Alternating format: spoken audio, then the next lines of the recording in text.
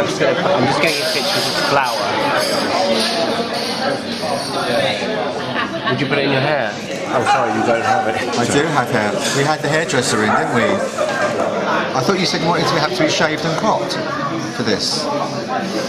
Could you look in the camera, please? Oh, that's quite nice, actually. That could, I think we've just cracked the album cover for the EP. The follow-up. Okay, put it down there. I'm fine. You're a bit dictatorial, aren't you? I'm a director. You're a dictatorial director. Who are you calling a dick? No, I didn't say that's crude. That's crude and unnecessary. And I'm looking at the camera even though you're pointing at something else. No, I'm just doing a bit of interesting framing. I keep taking up your top tips, look at the camera, but how can I look at the camera if you're pointing it away? Have I got any spinach in my teeth? You've got 13 minutes left, by the way, so use it well. Want to talk about my teeth, or...? Okay, well ask me a question. Ask me a serious question.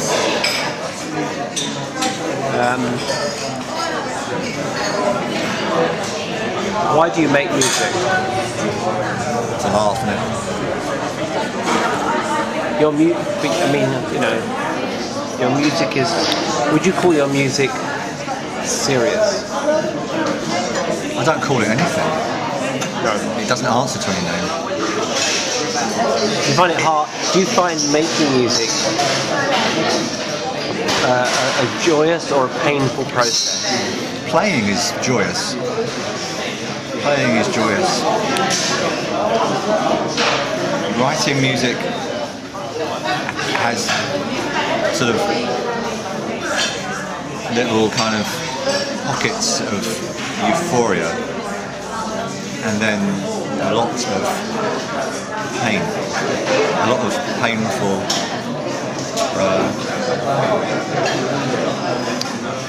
crystallizing, shaping, editing. Yeah, that's pretty painful because I'm not really like that as a person. That goes right against my character. I'm very kind of immediate and I like things. I have very quick ideas and I want things done very fast. And then the idea that you suddenly got to go over and over and over something and refine it and perfect it is sort of the opposite side of what I'm like. But why? So that's why it's painful. Yeah. Although that's your choice to be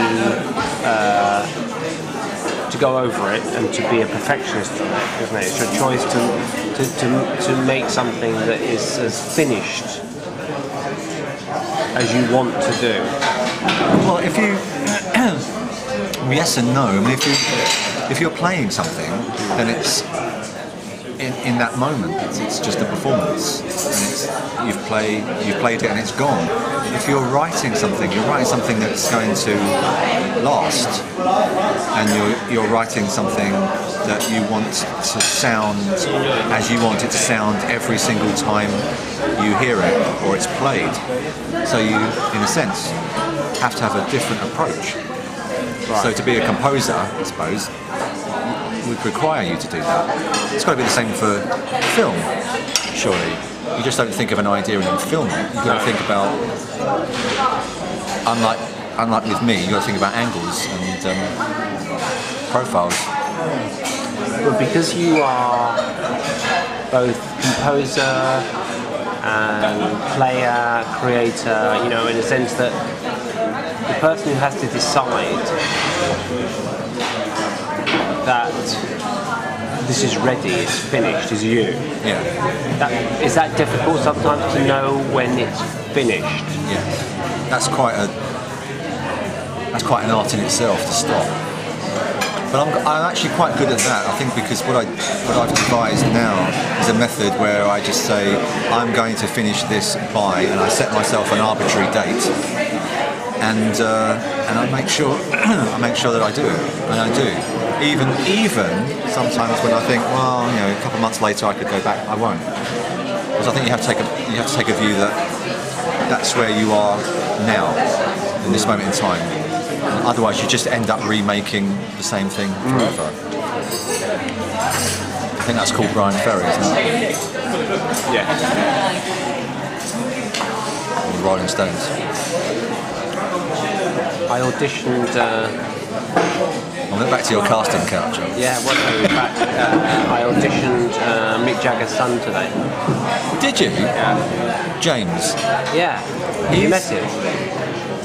Not directly, but a film that he's involved in. Oh. Something to do with the Princess Trust. Right. A movie or a story? A movie, a full-length movie. He's involved with, and I'm allegedly writing the film score for that. Do you know what it's called? I've forgotten the title, actually. But his mother's in it as well, doing a cameo role. Mother being Jerry Hall. Yeah. Very nice bloke. Actually, really nice bloke. Jerry Hall's a woman. He's a very nice bloke. Jerry Hall's a nice bloke and a nice woman.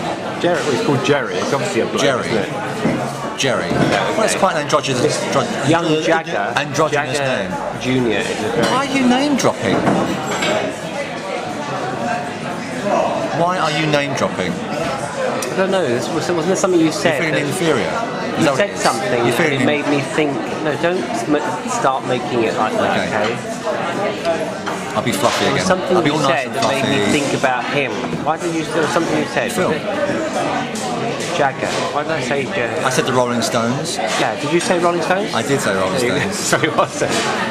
So that's not name dropping. That's just picking up. You do this for a living, don't you?